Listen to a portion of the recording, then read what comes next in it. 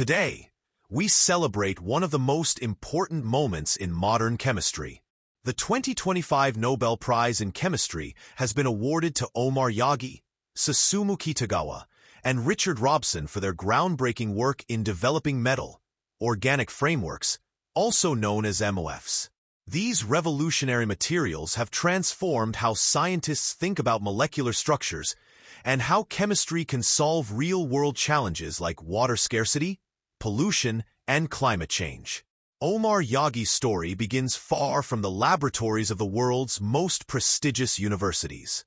Born in Amman, Jordan, in 1965, he grew up in a modest household where basic resources like water and electricity were often limited. Those early experiences shaped his deep understanding of scarcity, a theme that would later define his entire scientific career. As a teenager, he moved to the United States to pursue education and opportunity, eventually earning degrees in chemistry and embarking on a research path that would change the world. Over the years, Omar Yaghi became known as the founder of a new field called reticular chemistry.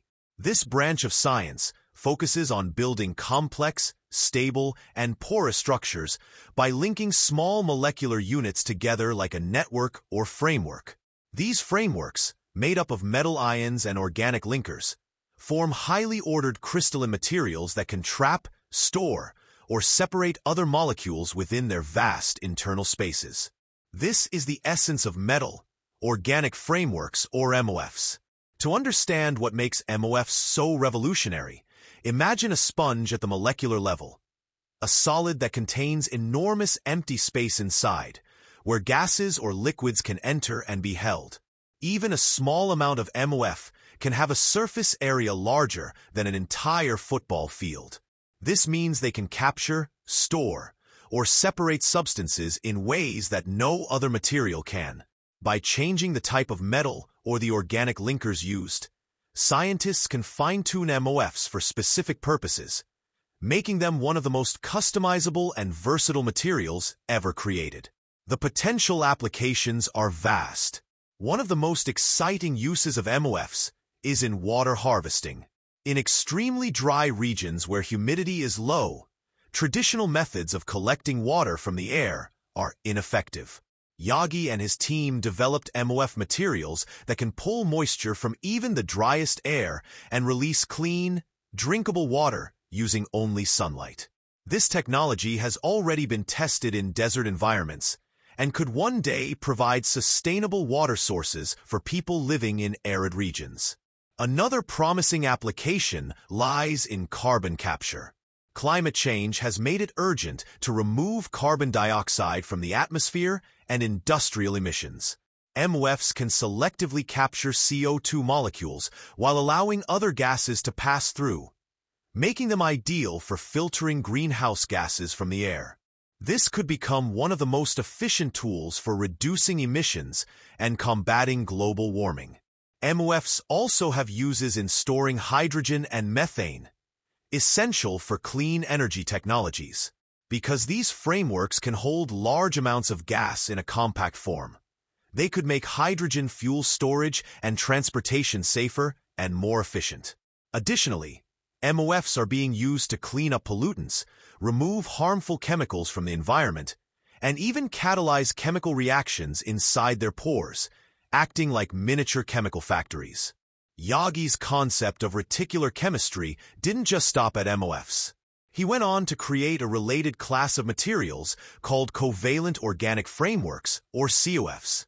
These are similar structures made entirely of light elements like carbon, boron, and nitrogen, which are even more stable and lightweight. Together, MOFs and COFs have opened up a new frontier in material design, a world where chemists can build materials from the ground up, atom by atom, with properties precisely tailored to any task.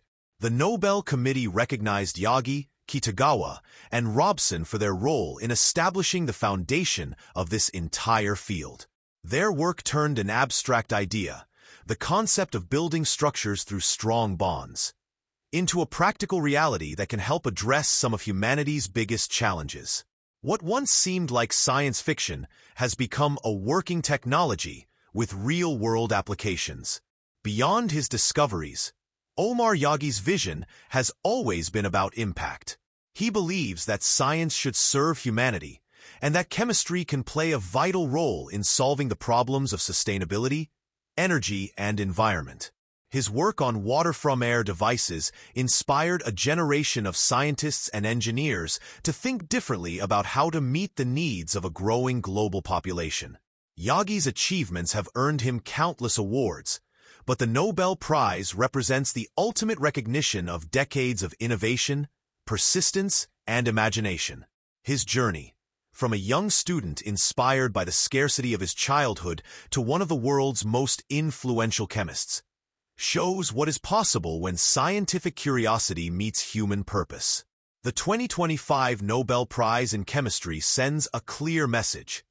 The future of chemistry lies not just in understanding matter, but in designing it. Omar Yaghi's discoveries show that with creativity and collaboration, scientists can build entirely new materials that solve pressing global problems. It's a new era where chemistry is no longer limited to what nature provides. We can now construct new forms of matter that work for the planet and for people. In honoring Omar Yaghi and his fellow laureates, the Nobel Committee also honors the idea that science can and should make life better. Their work with metal, organic frameworks is more than just chemistry. It's a blueprint for a sustainable future. These materials could help us capture carbon, clean the air, harvest water, and store energy, leading to a world where technology and nature coexist in balance. Omar Yaghi's name will forever be linked with the vision of a world where no one suffers from lack of water, clean air, or resources. His Nobel Prize is not just a recognition of his scientific genius, but a celebration of human potential. Proof that with perseverance, imagination, and a desire to help others, science can truly change the world.